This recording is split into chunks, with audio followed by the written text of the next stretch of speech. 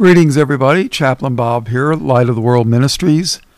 In John 8:12, Jesus said, I am the light of the world. He that followeth me shall not walk in darkness, but shall have the light of life. Get your King James Bibles and turn to the book of Isaiah. We're going to read chapters 36 and 37. Now, a little background. Assyria took captive the northern kingdom of Israel, whose capital was Samaria, took them all away and transplanted some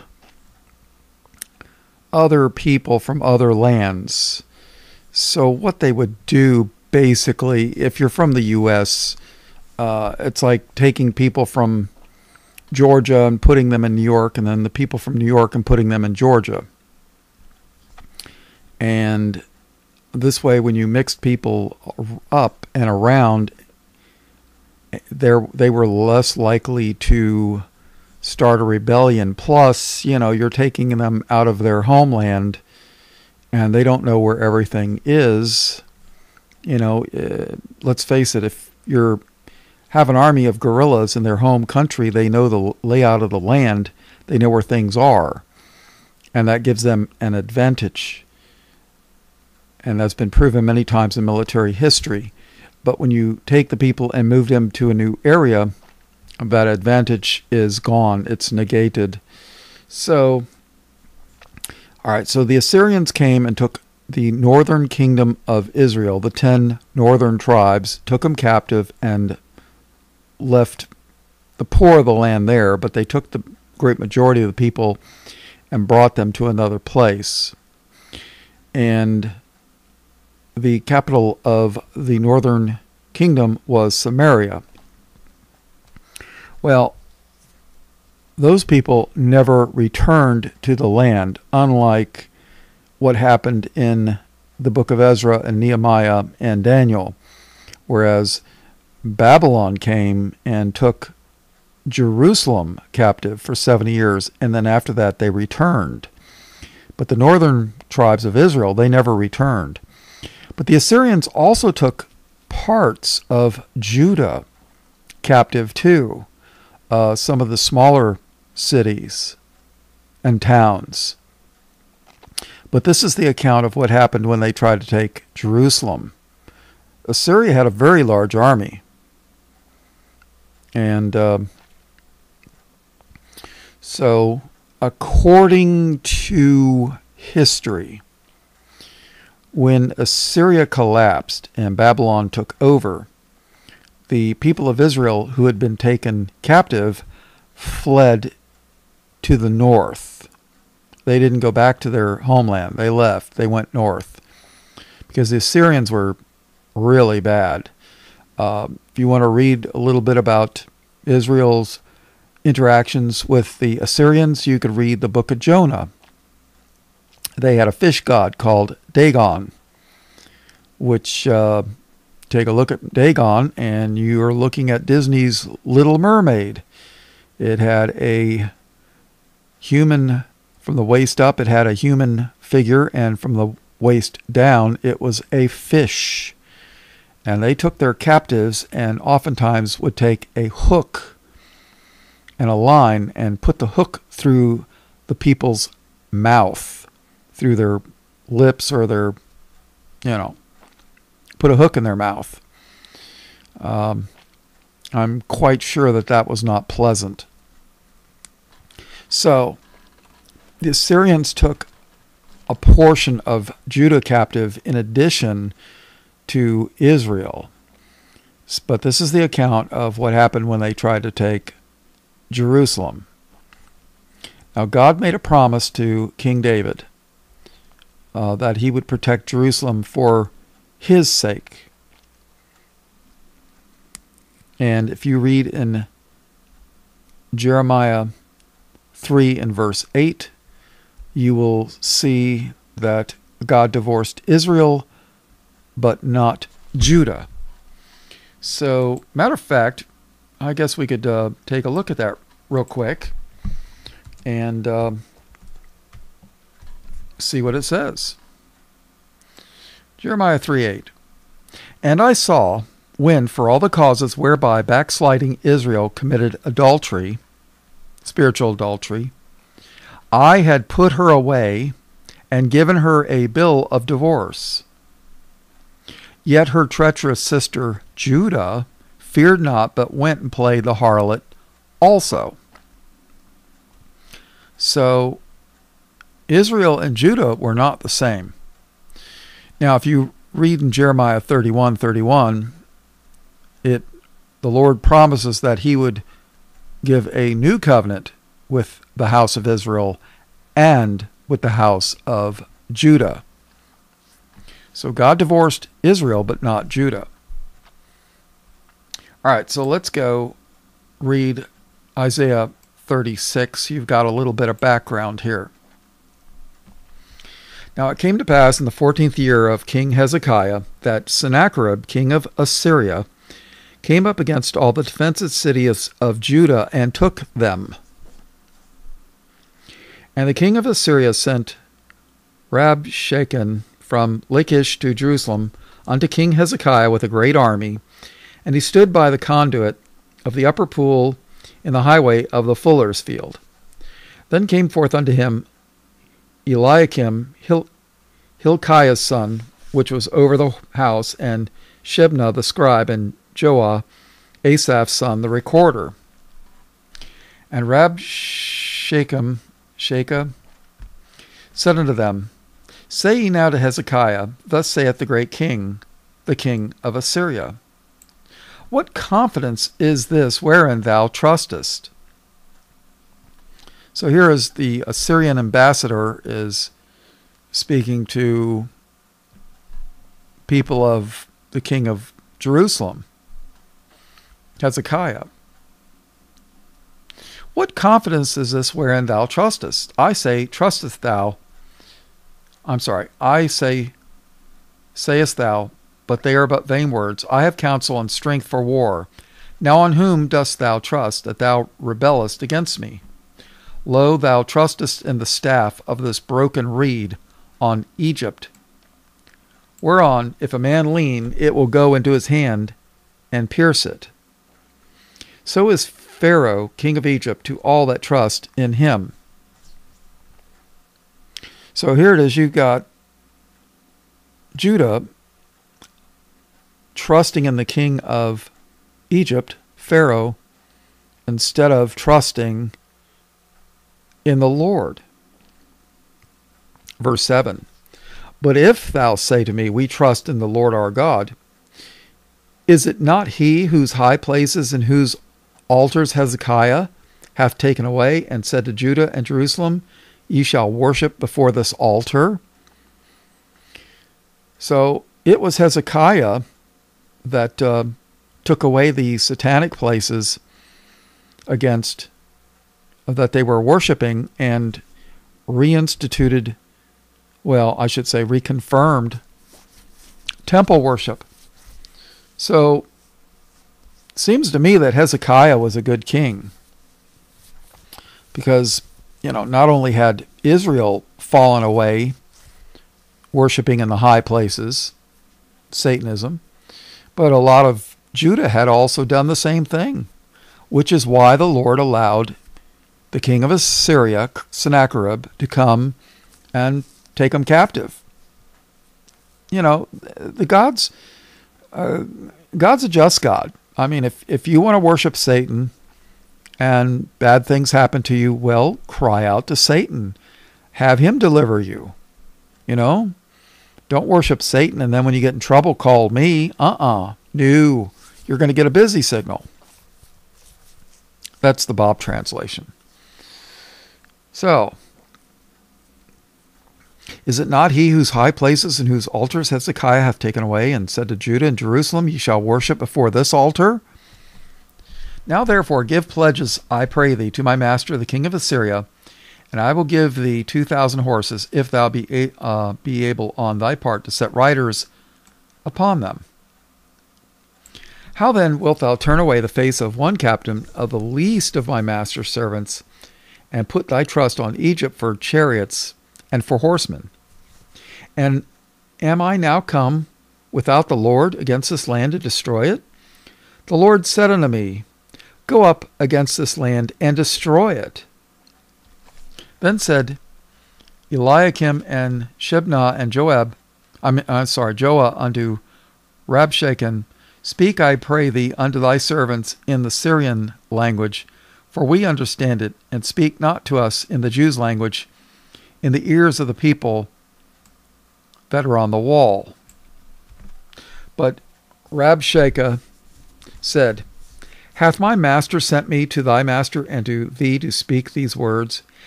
Hath he not sent me to the men that sit upon the wall, that they may eat their own dung and drink their own piss with you?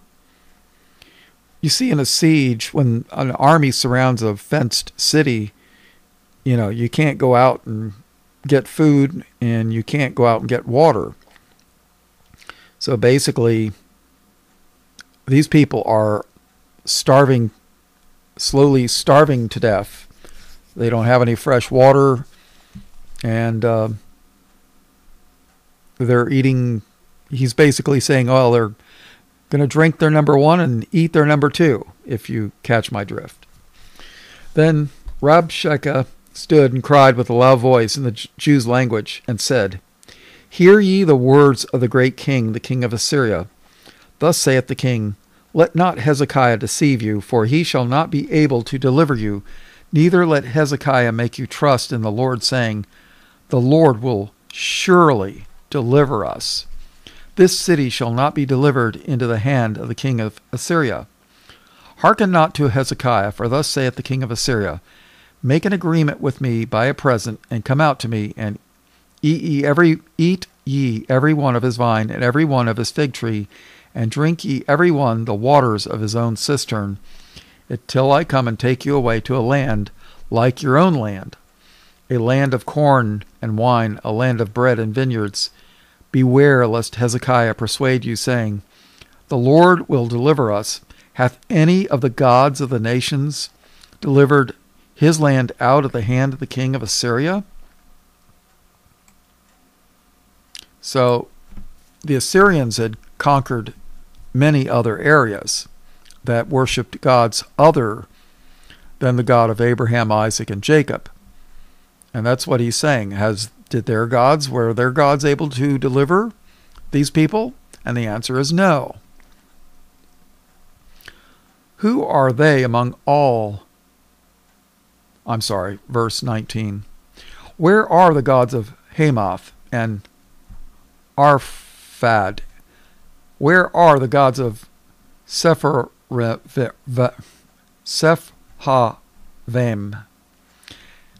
And have they delivered Samaria out of my hand? Now remember, Samaria was the capital city of northern Israel. Have they delivered Samaria out of my hand? And the answer is no. The Assyrians took Samaria. And remember, Israel was 10 tribes. Jerusalem was only Benjamin, Judah, and Levi. Samaria had many more people than just Jerusalem. So he took the more powerful of the two nations, if you go by population wise, but not spiritually wise. Verse 20. Who are they among all the gods of these lands that have delivered their land out of my hand, that the Lord should deliver Jerusalem out of my hand? But they held their peace and answered him not a word, for the king's commandment was, saying, Answer him not. Then came Eliakim the son of Hilkiah, that was over the household of Shebna the scribe, and Joah the son of Asaph the recorder, to Hezekiah with their clothes rent, and told him the words of Rabshakeh. All right, let's go to chapter 37. And it came to pass, when King Hezekiah heard it, that he rent his clothes and covered himself with sackcloth, and went into the house of the Lord.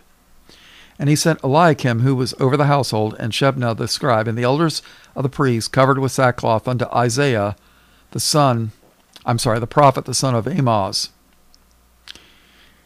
And they said unto him, Thus saith Hezekiah, This day is a day of trouble, and of rebuke, and of blasphemy. For the children are come to the birth, and there is not strength to bring forth. In other words, a woman's getting ready to be delivered of child, but she doesn't have the strength to bring the child forth. So, in other words, the child and the woman are going to end up dead. Verse 4. It may be the Lord thy God will hear the words of Rabshakeh, whom the king of Assyria his master hath sent to reproach the living God, and will reprove the words which the Lord thy God hath heard. Wherefore lift up thy prayers for the remnant that is left. See, Assyria had taken most of the land of Judah and all the cities. Basically, Jerusalem, the capital city, is all that's left. So the servants of King Hezekiah came to Isaiah. And Isaiah said unto them, Thus shall ye say unto your master, Thus saith the Lord, Be not afraid of the words that thou hast heard, wherewith the servants of the king of Assyria have blasphemed me. Behold, I will send a blast upon him, and he shall hear a rumor, and return to his own land, and I will cause him to fall by the sword in his own land. So Rabshakeh returned and found the king of Assyria warring against Libnah, for he had heard that he had departed from Lachish. And he heard concerning Tirhakah, king of Ethiopia, He is come forth to make war with thee. And when he heard it, he sent messengers to Hezekiah, saying, Thus shall ye speak to Hezekiah, king of Judah, saying, Let not thy God, in whom thou trustest, deceive thee, saying, Jerusalem shall not be given into the hand of the king of Assyria. Behold, thou hast heard what the kings of Assyria have done to all lands by destroying them utterly. And shalt thou be delivered? Have the gods of the nations delivered them which my fathers have destroyed, as Gozan and Haran and Rezeph and the children of Eden, which were in Telassar? Where is the king of Hamath, and the king of Arphad, and the king of the city of Sepharvaim,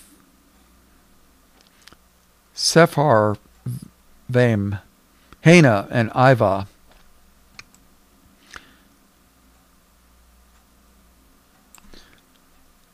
And Hezekiah received the letter from the hand of the messengers and read it.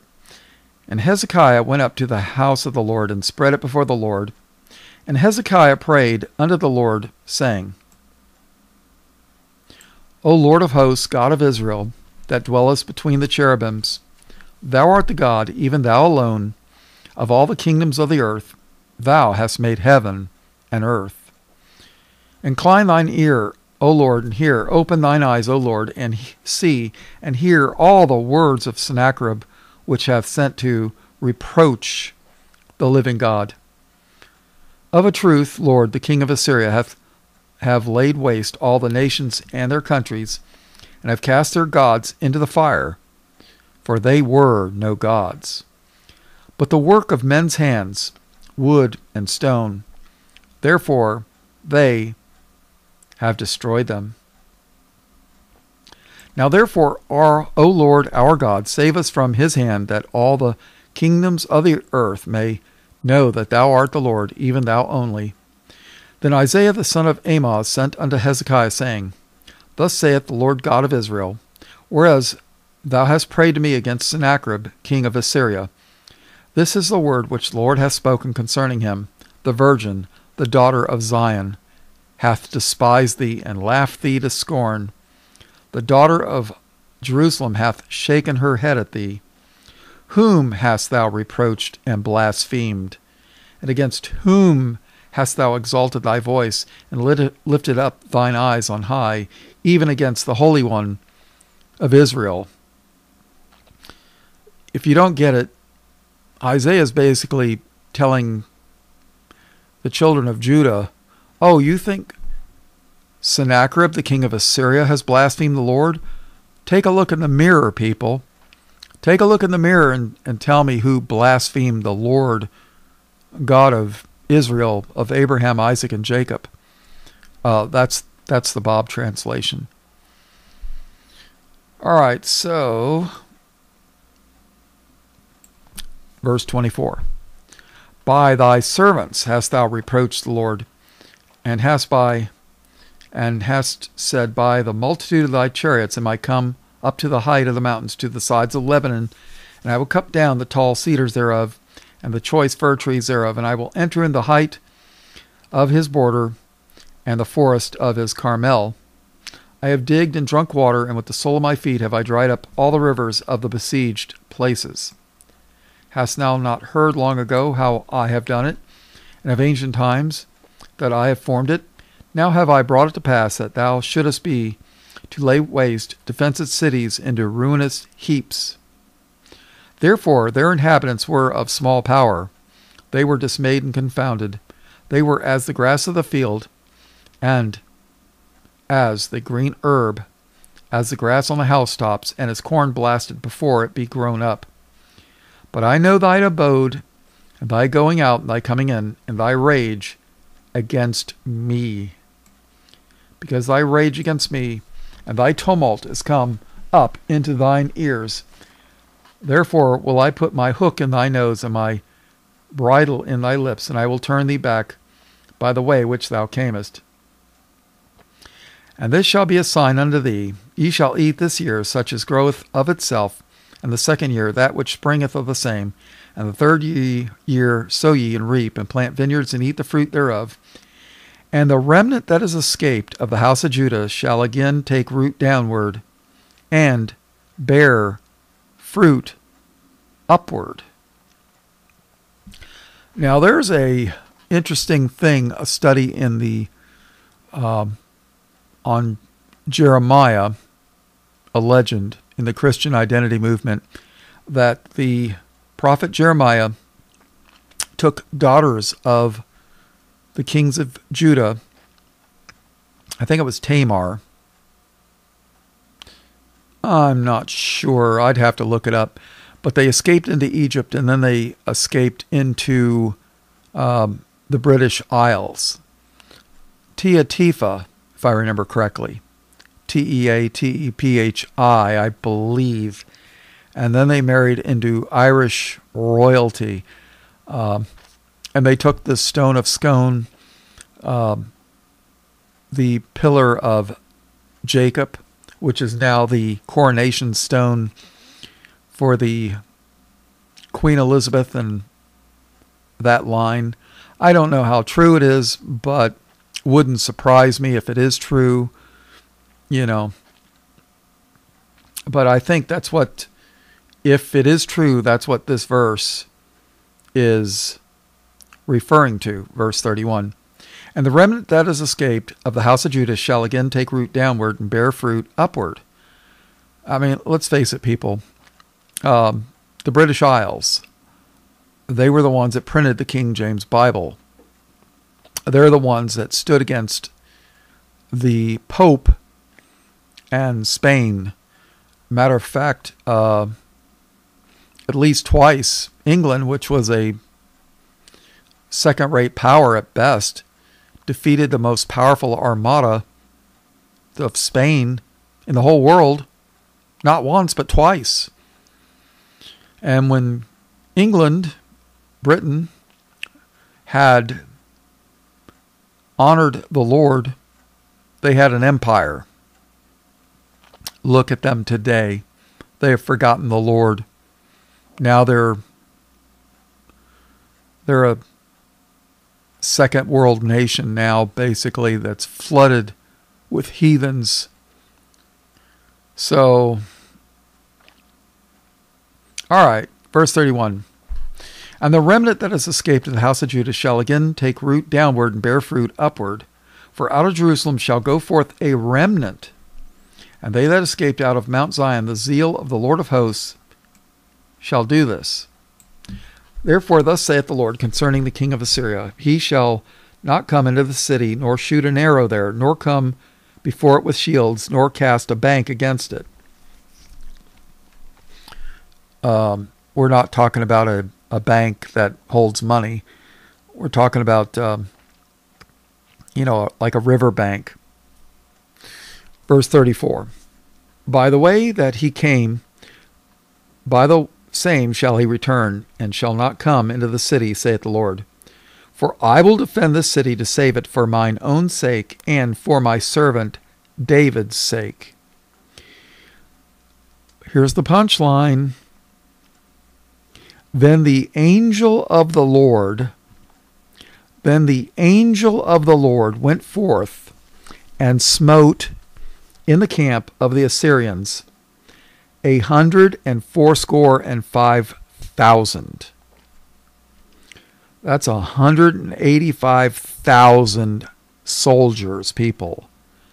That is one large army. 185,000. Then the angel of the Lord went forth and smote in the camp of the Assyrians 185,000. And when they arose early in the morning, behold, they were all dead corpses. If I read this correctly, one angel struck dead 185,000 soldiers.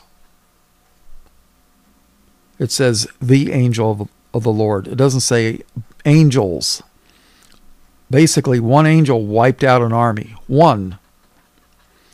Now, this could be the pre-incarnate Christ. I'm not sure. Verse 37. So Sennacherib, king of Assyria, departed and went and returned and dwelt at Nineveh. Now, Nineveh was where Jonah, Jonah and the whale, where Jonah went to preach repentance to them. That was their capital city. Verse 38. And it came to pass, as he was worshipping in the house of Nisroch, his god, that Adramelech and Sharezer his son smote him with the sword, and they escaped into the land of Armenia. And Esarhaddon his son reigned in his stead. Now Armenia is in the area of Turkey. I mean, it's where you're getting into the Euro-Asian continent. All right, so let's take a look at something. Let's take a look at 2 Kings chapter 6 and verse 8. Now the Syria and Assyria, from what I understand, according to history, the Assyrians were a Semitic people, and modern-day Syrians are descended from some of those same people. However, there is a Arabic influence there. So the Syrians are somewhat related to the Assyrians, but there's differences, and they cover some of the same areas. I'm not sure I understand the nuances of the differences perfectly, but all right, so let's go to 2 Kings chapter 6, verse 8. Then the king of Syria warred against Israel, and took counsel with his servants, saying, in such and such a place shall be my camp. And the man of God sent unto the king of Israel, saying, beware that thou pass not such a place, for thither the Syrians are come down. And the king of Israel sent to the place where the man of God told him and warned him of, and saved himself there, not once nor twice. Therefore the heart of the king of Syria was sore troubled for this thing, and he called his servants and said unto him, Will ye not show me which of us is for the king of Israel? In other words, he's like, there's a spy here, and every time I make a plan, somebody's telling the king of Israel our plans. That's the Bob translation. Verse 12. And one of his servants said, None, my lord, O king, but Elisha, the prophet that is in Israel, telleth the king of Israel the words that thou speakest in thy bedchamber. And he said, Go and spy where he is, that I may send and fetch him. And it was told him, saying, Behold, he is in Dothan. Therefore sent he thither horses and chariots and a great host, and they came by night and compassed the city about. So they were going to try to capture Elisha, who was the successor of Elijah. Verse 15, And when the servant of the man of God was risen early and gone forth, behold, an host compassed the city, both with horses and chariots. And his servant said unto him, Alas, my master, how shall we do? And he answered, Fear not, for they that be with us are more than they that be with them. Oh boy. And that reminds me of a verse, 1 John 4:4. Ye are of God little children, and have overcome them, because greater is he that is in you than he that is in the world. Verse 16 of 2 Kings chapter 6. And he answered, Fear not, for they that be with us are more than they that be with them. And Elisha prayed and said, Lord, I pray thee, open his eyes that he may see. Open his eyes that he may see. And the Lord opened his eyes of the young man, and he saw, and behold, the mountain was full of horses and chariots of fire round about Elisha. Chariots of fire. These are, horses and chariots of fire. This has got to be, an angelic army, people. And when they came down to him, Elisha prayed unto the Lord and said, Smite this people, I pray thee, with blindness. And he smote them with blindness, according to the word of Elisha. And Elisha said unto them, This is not the way, neither is this the city. Follow me, and I will bring you to the man whom you seek. But he led them to Samaria.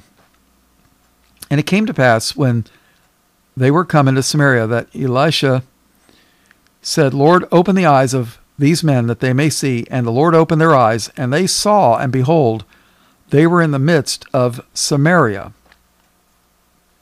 So these angels struck this army with blindness, just like what happened with Lot and his family in Sodom, right? And the king of Israel said unto Elisha when he saw them, My father, shall I smite them? Shall I smite them? I'm sure he's got his army surrounding this group of people that had just recovered their sight. And he's saying, well, shall I kill them? Verse 22. And he, Elisha, answered, Thou shalt not smite them. Wouldst thou smite those whom thou hast taken captive by thy sword and with thy bow? Set bread and water before them, that they may eat and drink and go to their master. And he prepared great provision for them, and when they had eaten and drunk, he sent them away, and they went to their master. So the bands of Syria came no more into the land of Israel. Let's face it. All Elisha had to do probably was, pray for the Lord to smite the army with blindness, and they'd have been blind again, if they would have tried to fight their way out. So, The Lord had showed them great kindness by not allowing them to be killed and to return to their master in Syria. So, when you got an army that tells you we were struck with blindness, and then we got our sight back, and then we were fed and given water and then allowed to leave, I don't think I'd want to fight those people, I mean, let's face it, one angel wiped out 185,000 troops, killed that many, and then he struck another group here with blindness. All right, let's get ready to close this out. Turn to Matthew chapter 26 and verse 26. Matthew 26:26.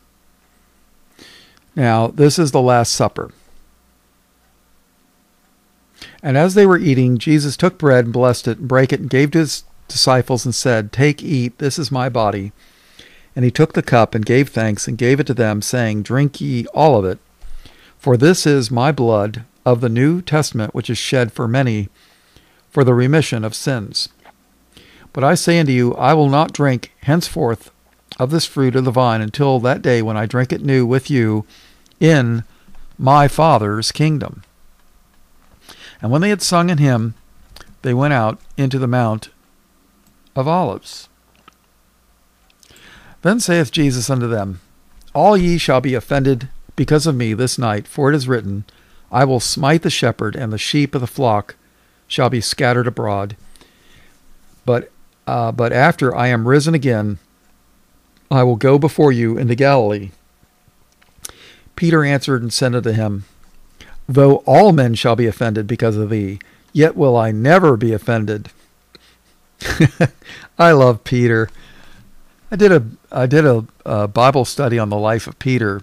Check it out. He had to be my favorite apostle because I guess he reminds me most of me. Verse 34, Jesus saith unto him, "Verily I say unto thee that this night before the cock crow thou shalt deny me thrice." Peter said unto him, "Though I should die with thee, yet will I not deny thee." Likewise said all the disciples. Be careful what you say, people. Then cometh Jesus with them unto a place called Gethsemane, and saith unto the disciples, "Sit ye here while I go and pray yonder." And he took with him Peter and the two sons of Zebedee, and began to be sorrowful and very heavy. Then saith he unto them, "My soul is exceeding sorrowful, even unto death. Tarry ye here, and watch with me." And he went a little further, and fell on his face, and prayed, saying, "O my Father, if it be possible, let this cup pass from me. Nevertheless, not as I will, but as thou wilt." And he cometh unto the disciples, and findeth them asleep, and saith unto Peter, "What? Could ye not watch with me 1 hour? Watch and pray that ye enter not into temptation. The spirit indeed is willing, but the flesh is weak." He went away again the second time and prayed, saying, "O my Father, if this cup may not pass away from me, except I drink it, thy will be done." And he came and found them asleep again, for their eyes were heavy. And he left them and went away again and prayed the third time, saying the same words.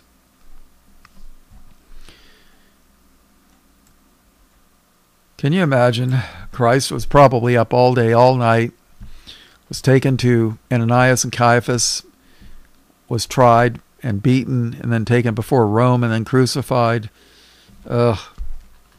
All to show us the love of God.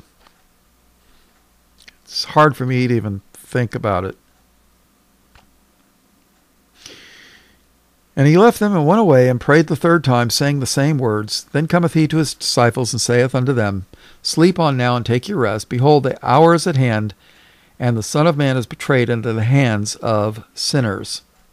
Rise, let us be going. Behold, he is at hand that doth betray me."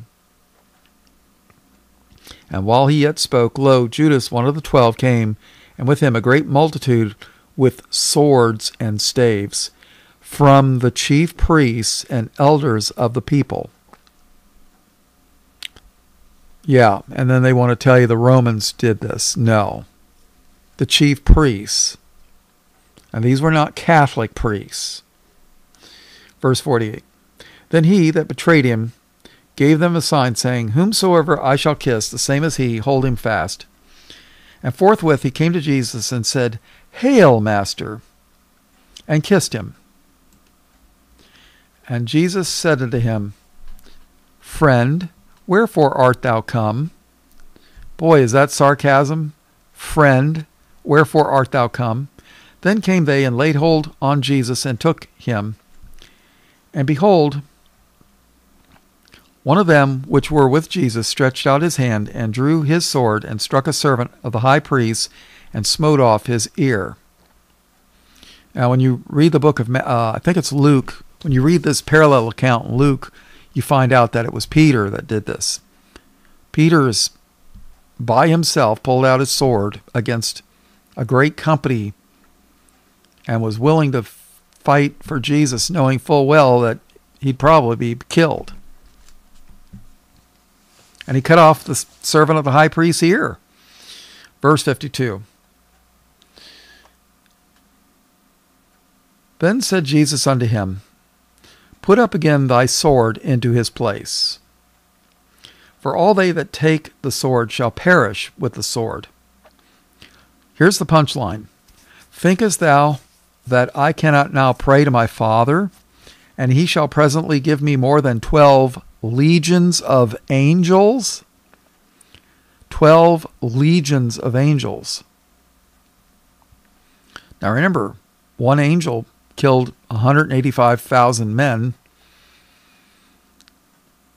What would 12 legions of angels do?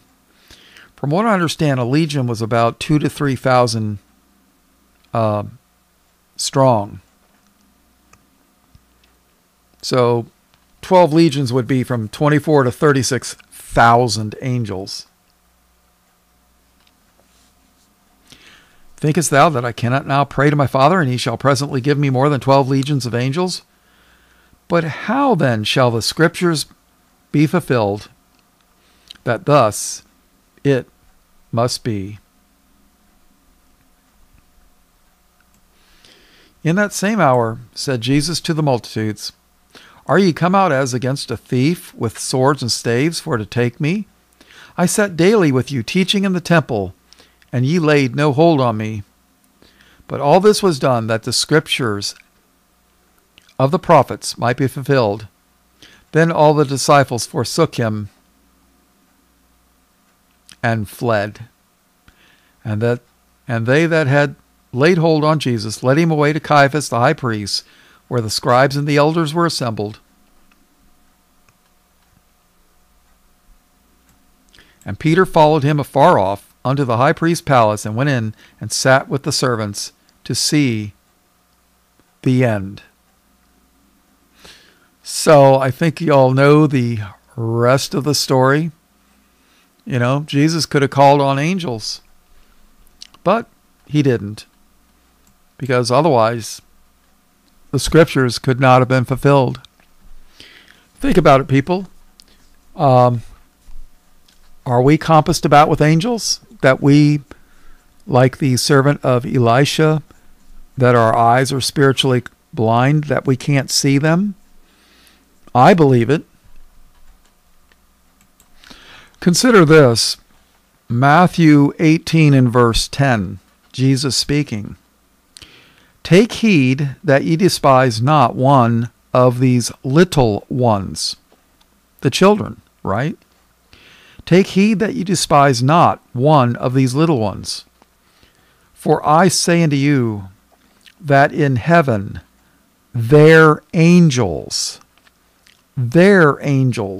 do always behold the face of my Father, which is in heaven.